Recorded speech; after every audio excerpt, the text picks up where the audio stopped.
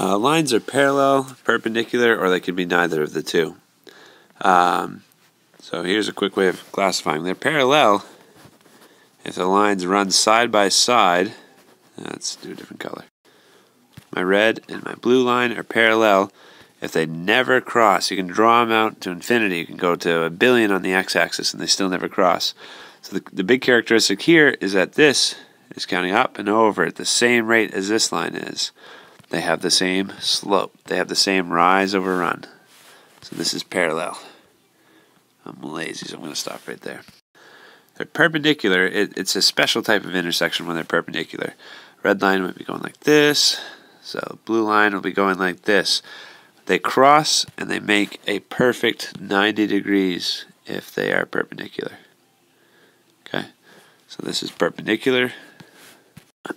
And if they're neither, if they just cross in some boring way, like red line and blue line. Those don't cross at a perfect 90. Those aren't parallel. So this is neither.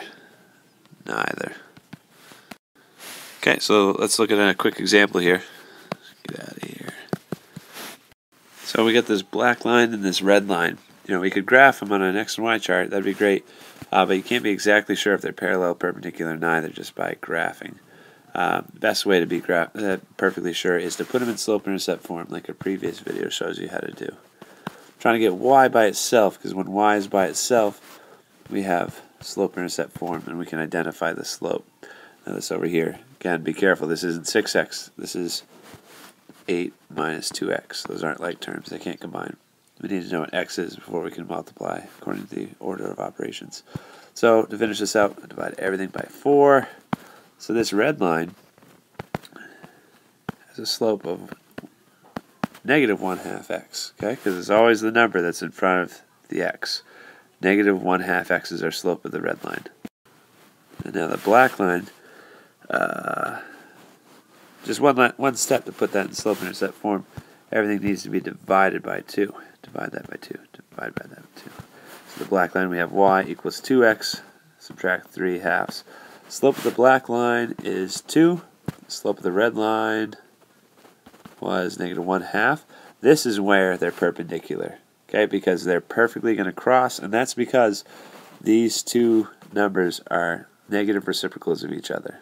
That just means that if you take 2, if you flip it in a fraction and you change the sign, and it turns out to be the other one, they're negative reciprocals. So anytime that happens, like negative 2 over 3 and 3 halves, those are perpendicular slopes. 3 over 6 and negative 2, those are perpendicular slopes because this, again, is positive 1/2 when you reduce it, and this is negative 2. Put a little 1 in there, that's the same thing as flipping and changing the sign. So anytime they're the reverse fraction and they're negative reciprocals, that means they're perpendicular. So our two lines parallel, perpendicular, or neither. Well, first, find the slopes of each line, and then next, I didn't put that in a very good spot, but if they're, this is for part 2, if they're the same, they're parallel. If they're negative reciprocals, that means they're perpendicular. If they're none of these, then we just say neither. They just cross in some boring way.